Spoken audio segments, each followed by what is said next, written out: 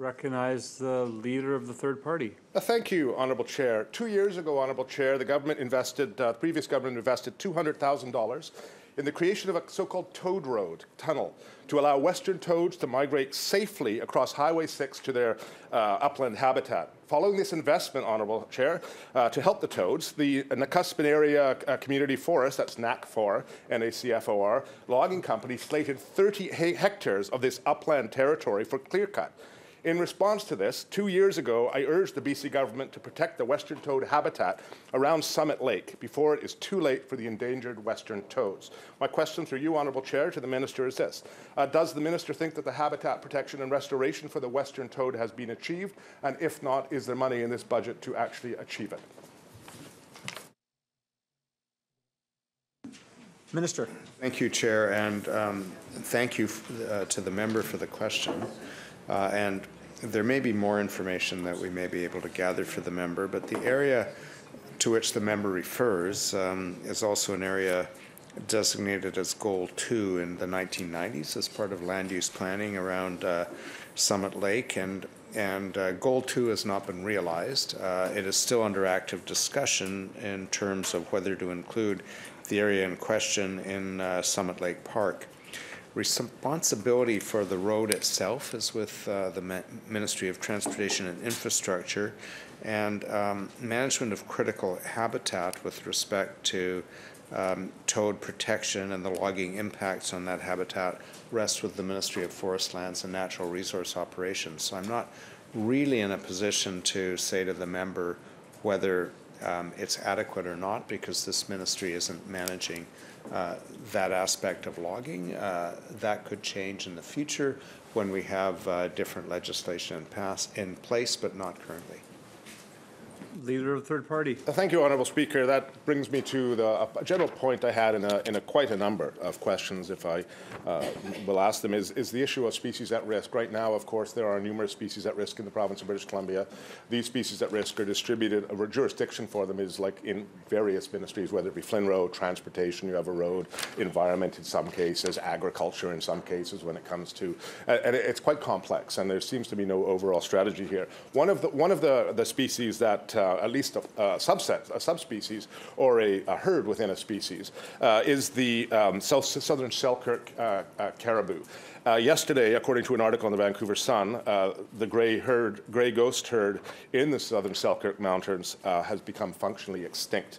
My understanding, there are 3 females left of this herd, and the herd was a grand total of 14 last year and has dramatically dropped over the last 16 years, Honourable Chair. This has been despite BC's attempt to save them. The BC, for example, did protect 2.2 million acres of old-growth forest, restricting snowmobile. They restricted snowmobile access to some core habitat areas. Hunting of caribou was restricted decades ago in the area, and some of the hunters in the region are actually some of the most conservation-minded and most concerned as to seeing what's going on, recognizing that they are not to blame, but what is to blame is natural habitat degradation. Now, I recognize in most aspects that falls within Flynn Road.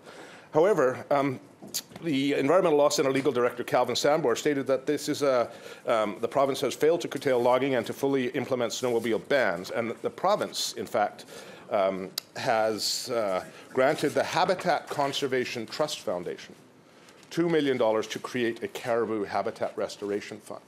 Now, which jurisdiction this falls to, I'm not quite sure. Again, a Habitat Conservation Trust Fund has got habitat, which I would suggest would fall into Flynn Road. But conservation, I would suggest, is probably environment, because it's a species at risk. So my question to the Minister is this. If the Habitat Conservation Trust Fund is not within the Ministry of Environment, does the Minister intend to get involved and address the shortcomings of the efforts to protect the caribou, either now, well, I think that we can all agree that that herd is on its way to extirpation. And does the Minister intend to take more substantial enforcement action within his mandate from other jurisdictions, in addition to granting restoration fund to the Habitat Conservation Trust Foundation? Minister. Thank you, Chair, and thank you to the member for the question. The Habitat Conservation Trust Fund used to be under Forest Lands and Natural Resource Operations. It's now entirely separate from government, essentially private. In terms of the overlap of interest and jurisdiction with FLNRO, the answer to that we've come up so far is the staff of both ministries work closely together on issues where FLNRO has authority, where the ministry is contemplating authority through species at risk legislation, and where obviously we have an interest in terms of species at risk, and we have been doing that on caribou, for instance. The Ministry of Forest Lands and Natural Resource Operations is producing and about to distribute a discussion paper on caribou. The Ministry of Environment and Climate Change Strategy is finalizing a public discussion paper on species at risk legislation. We'll have further announcements on a consultation.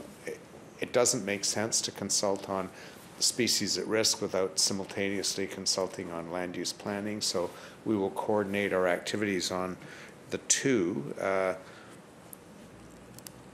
FLNRO is the lead on recovery activities, and environment is the lead on policy development through species at risk legislation, and we are the lead on discussions with the federal government with respect to actions that can be taken in areas where it is not too late to recover and enhance caribou populations, and we're the lead with the federal government on consultations through the species at risk legislation. Chair, I believe the member has a number of more questions. If it's a question, then I'd be happy to take it. If it's a number, perhaps we could take a short recess.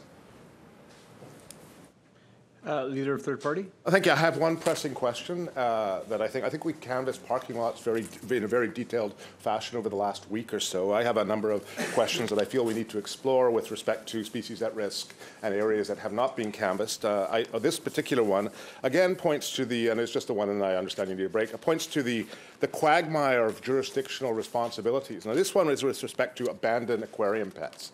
Now, people may not think that's a problem, but in fact, the abandoned aquarium pets are threatening the survival of the endangered western painted turtle population on Vancouver Island. Given that the western painted turtle hatchlings are just beginning to emerge from their nests with promising numbers, the endangered population is up 20% in terms of the nest number from the summer of 2017. It's more important than ever to protect the survival of western painted turtles. Now, again, what jurisdiction does this fall within? Certainly, the species at risk legislation, which I understand the government is consulting on, would presumably kick in at some point. But right now, we have an issue of a substance. I'm sorry, of an invasive species being brought in. Those are the abandoned aquarium pets, and at the other time, we have a species that's at risk. Question is this: does the minister intend to take steps to mitigate the release of abandoned aquarium pets? Is it in his jurisdiction? Or is it in some other jurisdiction? Or does the minister have other plans in place to ensure the continued growth of the endangered western painted turtle?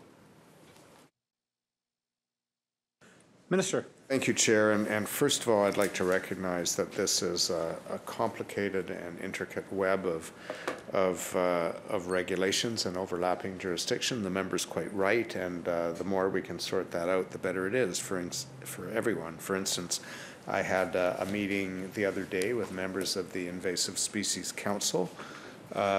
They asked if we were intending to bring in an Invasive Species Act and raised some very good points, which we are considering, but there are 17 pieces of legislation currently that address this issue, which is not, in my view, a very effective way to figure out who's got responsibility for what. In the case of abandoned aquarium pets, that would be addressed under the Controlled Alien Species Regulation, which is pursuant to the Wildlife Act, but enforcement of that regulation, obviously it is illegal to dump. Enforcement is with the Conservation Officer's Service, and they're very aware of the need. Where the public is aware of an illegal release of an invasive species, they can phone the RAP line, which is the Report a polluter or poacher line, or it may be poacher or polluter. I'm always getting them mixed up. And that's how people get information. But we have also added additional conservation officers in this year's budget, 12 new positions, and all in all there'll be 20 because there were some existing positions on paper that weren't funded, so they weren't filled.